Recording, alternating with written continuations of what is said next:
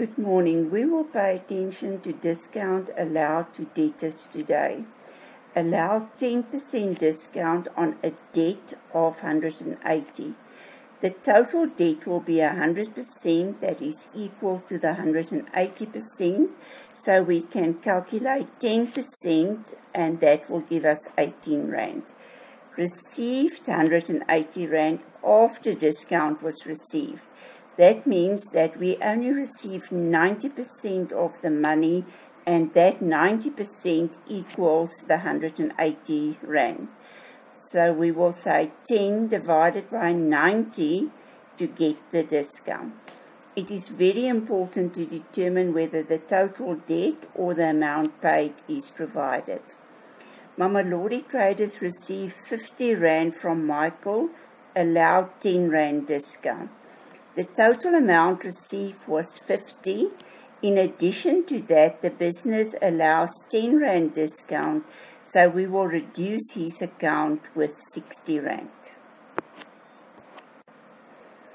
Mamelodi Traders received 50 Rand from Michael and allowed 10% discount.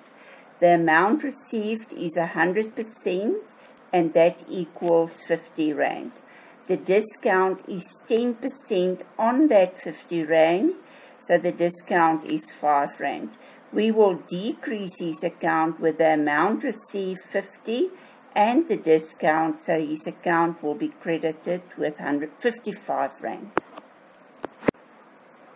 Mamelodi Traders received 600 Rand from Michael after 20% discount was allowed.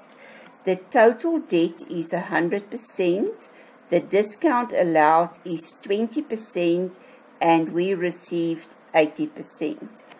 The amount received is given, so next to the 80%, we will show that that amount that was received was 600 Rand, that equals 80% of the total debt. If we want to calculate the discount, the percentage that we want, 20, divided by the percentage that we know, 80, times the 600, and that will give me 150 Rand. The total debt is 750. We will reduce the account with the total 750, increase the bank with 600, and increase discount allowed with 150. The word that's written in the account, debtors control, indicates that this double entry is in the debtors control account.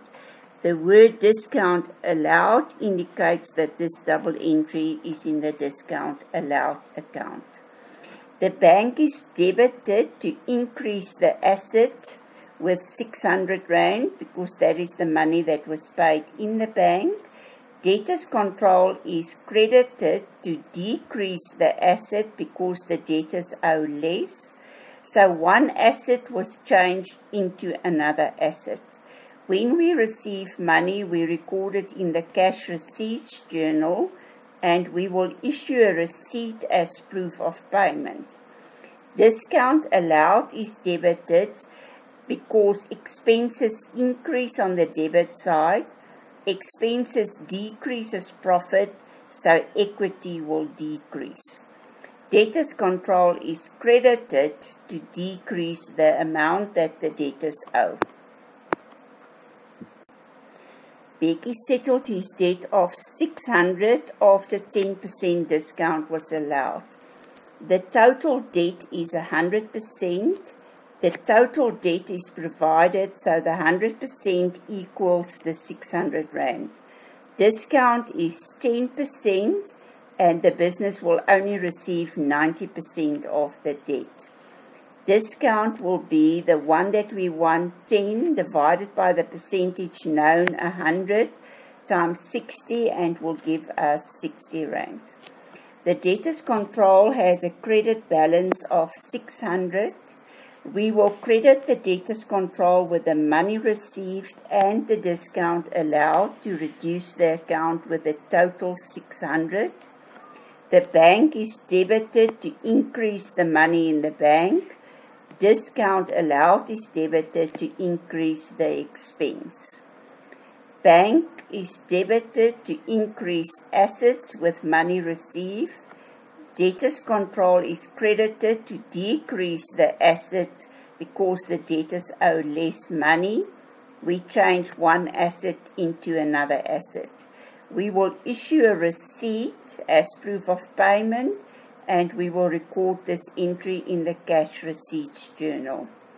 Discount allowed is debited to increase expenses. Expenses decrease profits, so the equity will decrease.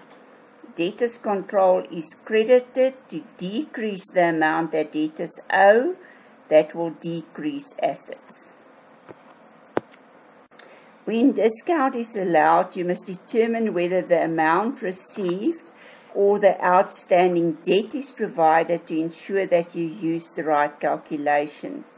The debtors control reduces on the credit side with the amount received and with the discount. Discount allow increases expenses on the debit side so that the profit will decrease with the discount that was allowed to the debtor.